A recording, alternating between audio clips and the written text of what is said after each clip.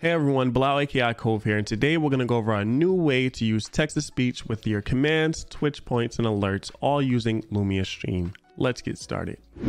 So if we come over to Lumia Stream, we're first going to create a command. I'm going to create add command, and I'm going to just name this command TTS. I'm going to select no light change, and I'm going to go to dynamic options and skip the queue because I want this to always fire immediately when someone, redeems it. I'm going to go to the TTS tab, press enable, and by default, it will say username use command. If I press test, use test, you'll hear the default. If I wanted to set that test when I'm either testing through the app or testing through Stream Deck, I can set it here by just setting the equal sign behind the variable. So I can say equals Lumia. And now if I test again, Lumia use test. Lumia use test. And you can learn more about that in our variables video. But as you see, you also got your voice options. We have a ton of voices. We even have ways to download more voices, which we'll show later on in the video. But yeah, you could choose any one of these. You could choose the popular Brian, test it out. Lumia use test. You can change the volume for this specific command. You can even delay it if you wanted to. So if you wanted your light to go off and then your text to speech to go off, you can do that as well. And you get the idea. But I'm just going to change this command to another variable called message.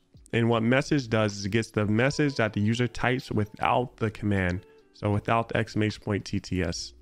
I'm going to press apply, refresh, and go over to my Twitch channel.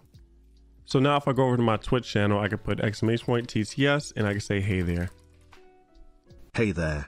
There you go. Now we can also create a Twitch point or even a Twitch extension in the exact same way. I'm just going to go to add command. I'm going to call this say instead of TTS. You can call it whatever you want. And I don't want my light to change. And I want to skip the queue. One more thing I want to do is make sure that the user is required to enter a prompt when they redeem this, Twitch point. So I'm going to say enter your message.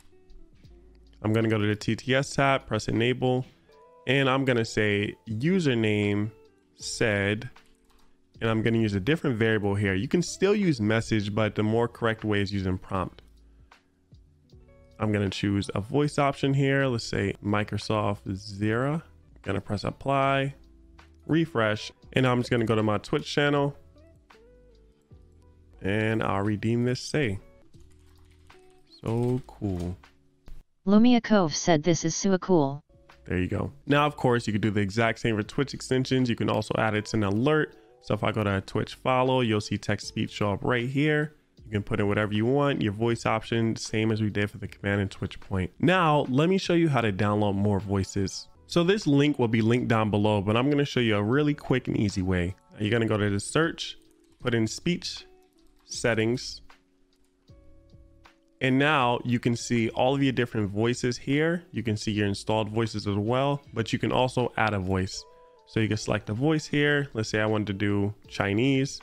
I can press add. And now it will install, but after it installs, it won't show up in Lumia right away. You're going to actually have to restart your computer for it to show up. And then you'll see it show up in that list of Microsoft voices.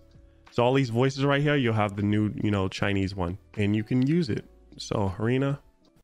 Testislandia no following.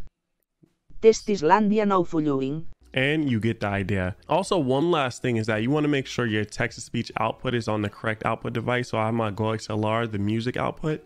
I have it right there, the same as my audio output for Lumia Stream.